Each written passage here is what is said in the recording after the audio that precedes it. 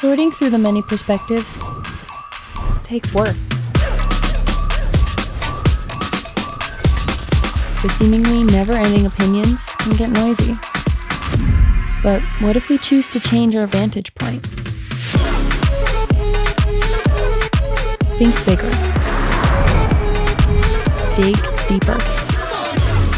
Change the dialogue. Discovering the truth above it all. It's time to elevate the conversation.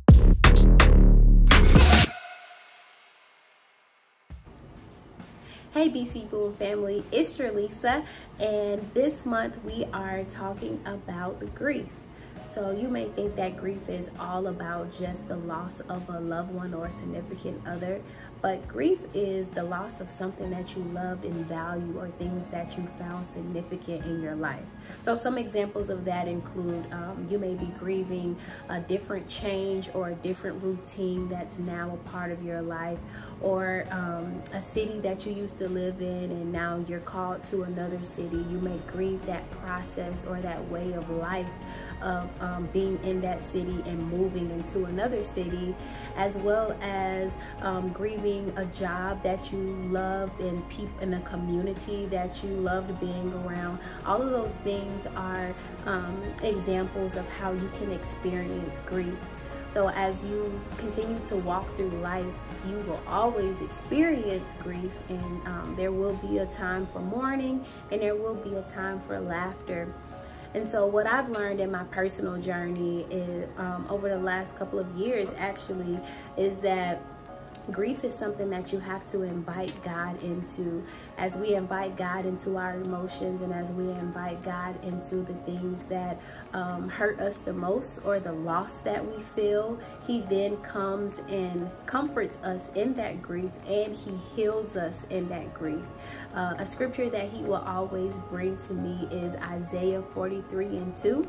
And this was like a comforting scripture that He kept bringing to me during my devotion times. And so I want to share it with you. So it reads, "When you go through deep waters, I will be with you. When you go through rivers of difficulty, you will not drown. When you walk through the fire of oppression, you will not be burned up. The flames will not consume you." And every time I felt like I was losing it, or I couldn't handle the grief that God was giving me, or that I was enduring, He will always bring me back to this scripture, letting me know that He is my comforter, that I am that He is holding me in the palm of His hands, and that He cares about what I care about and about the feelings that I am experiencing. So as our ministry partners go through this topic, I pray that you take notes, and I pray that you are transformed by inviting God into your grieving and into your loss. Stay tuned.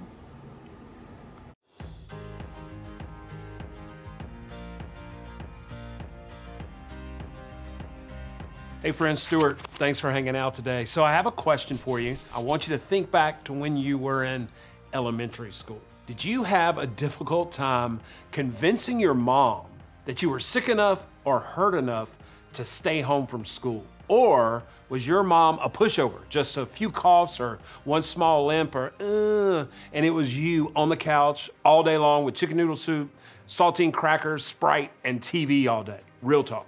Growing up, I had to be on the verge of death for my mom to actually let me stay home from school. My mom, by far, was the sweetest person I've ever known. We called her Shug, short for sugar, because she called everyone Shug and was herself so sweet. But people all the time misinterpreted her sweetness with a lack of toughness. Just the opposite, her toughness was the stuff of legend in our home.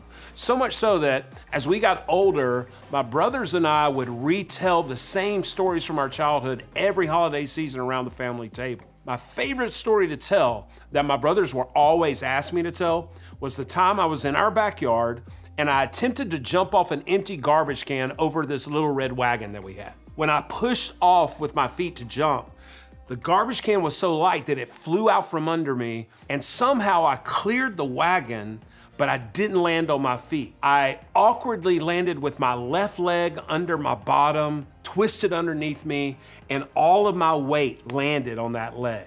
I felt and I heard a pop, and I immediately started screaming in pain. I tried to stand up, but the pain was literally so intense that I literally almost vomited on the spot. My mom comes running out, and I'm laying on the ground and I'm crying so hard. Have you ever cried this hard that like you have snot bubbles come out of your nose? And she didn't believe that I was seriously hurt. Now, she did help me inside.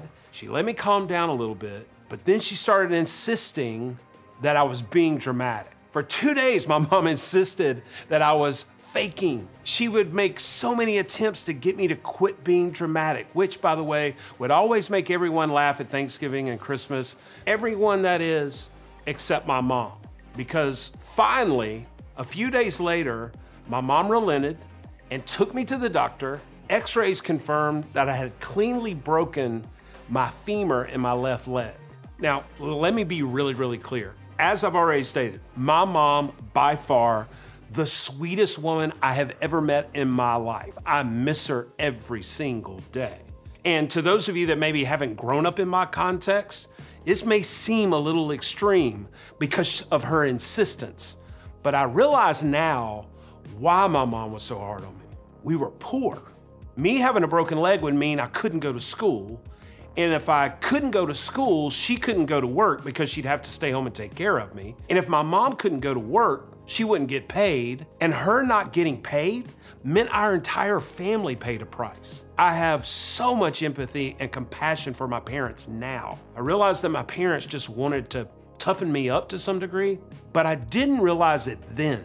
Instead, what I did was I placed this really unhealthy amount of pressure on myself. Some of you can relate to this. I couldn't fail. I couldn't be hurt. And I could not be wrong. I carried that pressure into high school. And when I went through something like being rejected by a pretty girl, which was all the time, or throwing an interception, or missing a game-winning shot at the buzzer, or even getting a concussion my very first day in pads my senior year of football, but refusing to tell anyone. I felt things like hurt, anger, embarrassment, and sadness. And on the one hand, I wanted to express those emotions and get them out. But on the other hand, I found myself thinking about what my mom and dad would say, kind of hearing them echo in my mind. You're fine. Stop faking. Be a winner. Maybe you can relate to high school me. There are all kinds of ways that you try to deal or not deal with difficult or painful situations. Maybe you feel like you bounce back and forth between trying to process things and trying to stuff things in, just like I did. Maybe you say, I'd rather just not have painful and difficult things to deal with at all, which, gosh, we all totally get. The problem is that you're going to face some tough stuff in high school, and even if you're in that small percentage that happens to make it through high school without facing it, it's gonna happen eventually. We all deal with it at some point.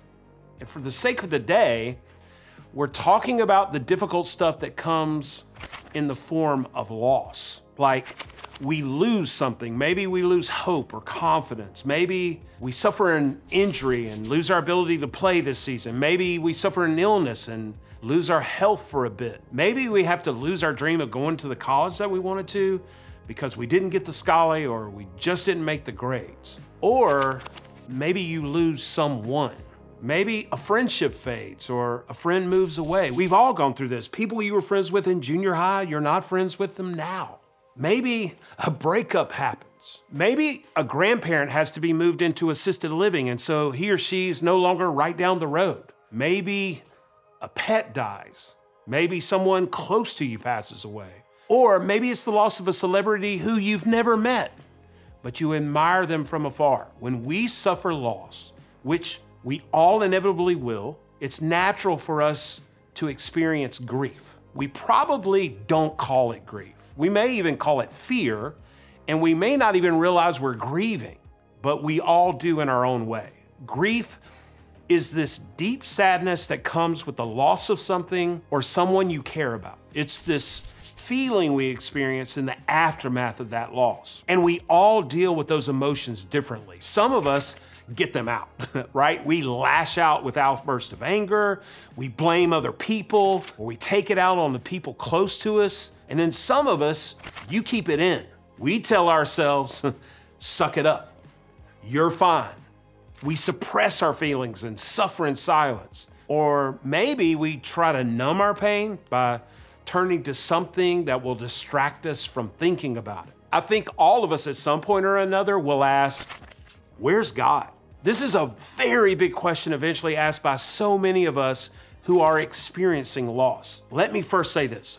There's never an easy answer to loss. There's never a nice bow that you can put on it. It's hardly ever possible to understand why something happens, and that's frustrating. I think that's why some people want to be able to explain it away, and with good intentions, by saying things like, there's no way that God could exist if bad stuff happens, or God's the one who caused it in order to get our attention, or just trust God. That's all you need to do or know. Again, those people have incredible intentions. As simple as these answers are, they don't seem satisfying, do they? They seem to leave us wondering, is that it? Which of these answers is the truth? Is there more to the story?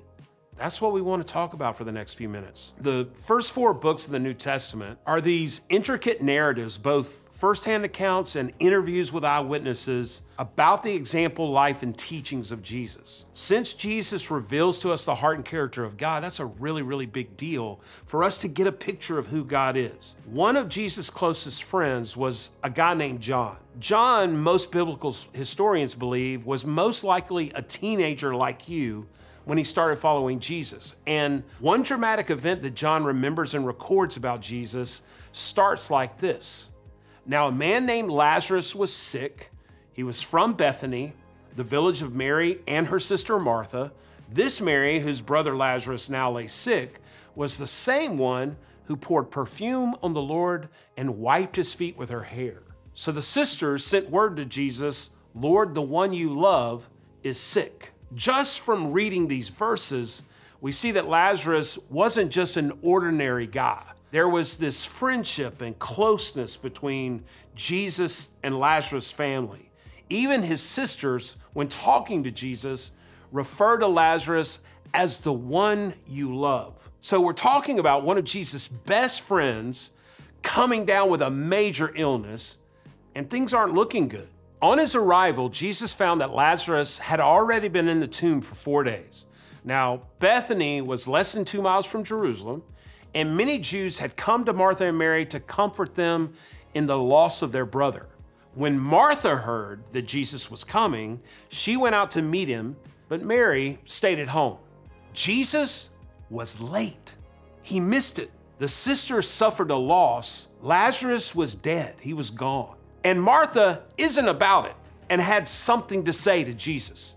Lord, Martha said to Jesus, if you had been here, my brother would not have died.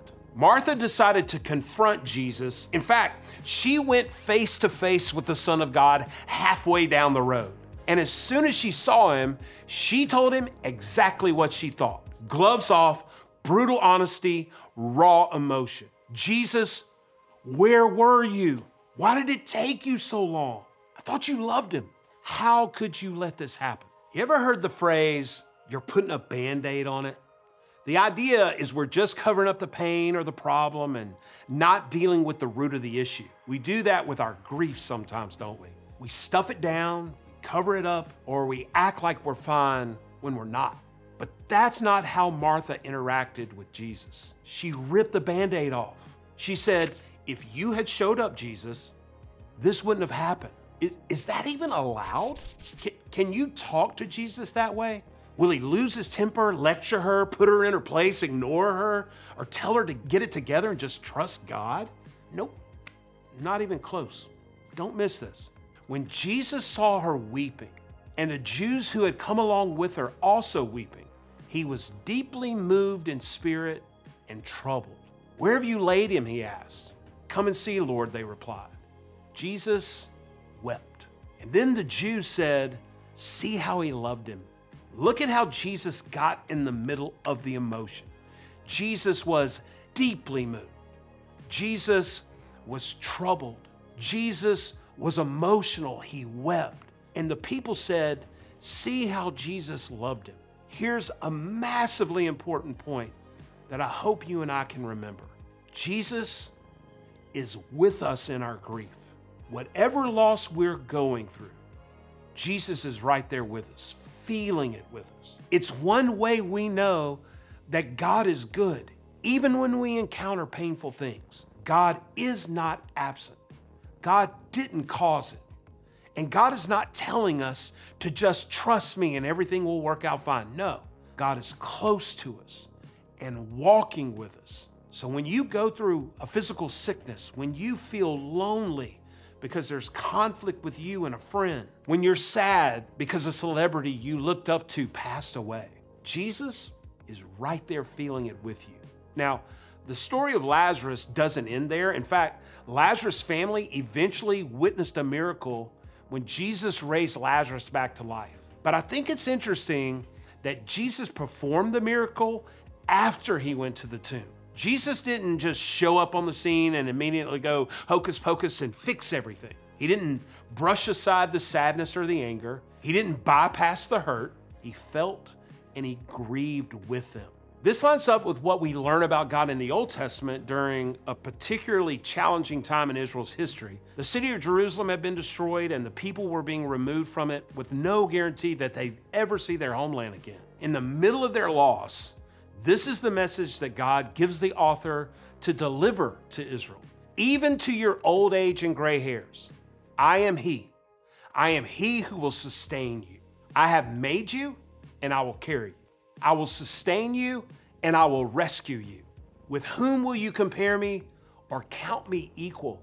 I love this passage. What an incredible way to think about God in our grief. It's another way that we learn about God's goodness. God promises to sustain us, which means that God will help us carry the grief that we're holding.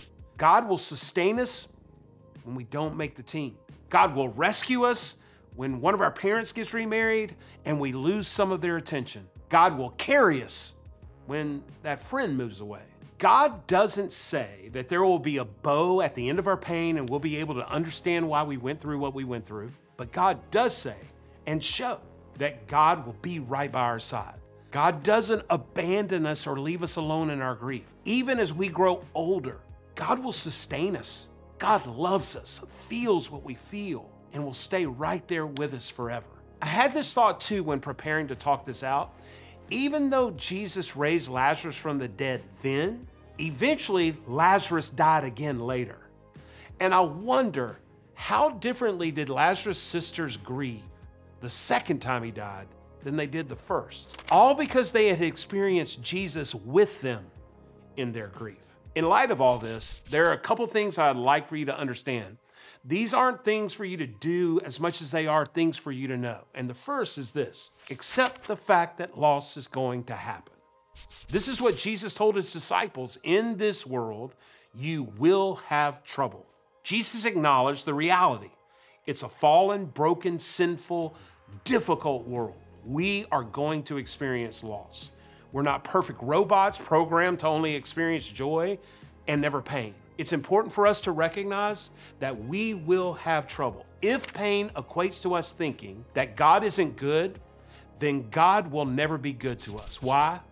Because difficult things will always happen. But Jesus didn't stop there. But take heart, he said. I have overcome the world. God is bigger than what happens to us. God is constantly working, even when it feels like there's no hope. In fact, God is so big that God can turn what's broken into something beautiful. God can actually grow our faith through tough times. That's the second thing. Acknowledge that we can experience more of God's goodness when we experience loss. Because God is good and God feels with us and carries our grief, we can actually experience God in a deeper way when tough things happen. Maybe you've been around someone who's going through a hard time that says, wow, when things fall apart, you really find out who your true friends are. On the one hand, they're talking about how some friends fell off because they didn't want to walk with them in the mess. But on the other hand, they're saying that they discovered how some friends had their back and got in the thick of the mess with them. In the same way, you and I can discover how close and good God is when we face something bad. We can be ready to draw closer to God. Not only that, but we can actually draw closer to the people God brings in our lives, because God will provide people to show up. It's just a part of how God shows up. Listen to these words that Jesus said. Blessed are those who mourn, for they will be comforted. It's okay for you and I to express our grief when we're feeling it. We will be blessed and comforted because of it. It's a great place for Jesus to meet us, and it's a great place for Jesus to use other people to meet us. When we mourn, God will comfort us and will provide other people who will comfort us as well. Jesus is with us in our grief. He meets us in our suffering in big ways and in the smallest, most simple ways. Jesus comforts us with his presence and with the presence of other people. Jesus grieves with us, and his big, compassionate love is always moving toward us.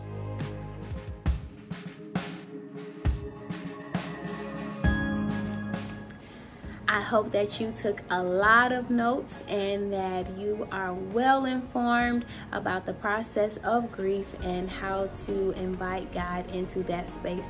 I hope that you have an amazing week and that you continue to pray and allow God to transform your life in every area of your life.